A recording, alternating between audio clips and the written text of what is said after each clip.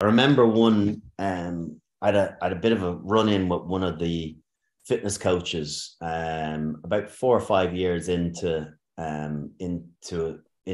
playing, and we were in a bit of disarray at the time. We'd gone through a different couple of different coaches, consecutively. We're on our third one in 3 years, and anyway, there was something in a drill, and we didn't have a tetchy relationship, but we wouldn't have necessarily always seen eye to eye. Anyway, there was a drill, and someone asked me a question about it that he had explained, and I was just explaining it back to the guy. And anyway, he called me out of the group, and he was like, "Shut your mouth, Draco. Shut your mouth." And I was like, I was just explaining. He goes, "Come on over here," and we squared up to each other. I was like, Jesus, this is gonna go off in front of the boys. And he kind of gave me a shove, and I was like, I was actually really respected him for it. I was like, he wasn't taking any shit, and I was like, you're misinterpreting the situation, blah, blah, blah. Anyway, after he gave the shove, he realized he can't be pushing players.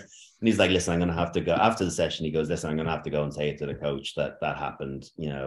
I apologize. I was like, there's no need to say anything. It's grand. We're adults. He's like, no, no, no, this has to be said. So anyway, he had to go off and speak and talk to our coach. But actually, our relationship after that, I would say, improved no end, where it was like, if someone's willing to step up and kind of show that level of passion for something that they're really into, I kind of dig that, and not take any shit, irrespective from who they're speaking to. So yeah, it's mad how sometimes there's those little catalysts can spark a greater bond or a greater appreciation for what someone does.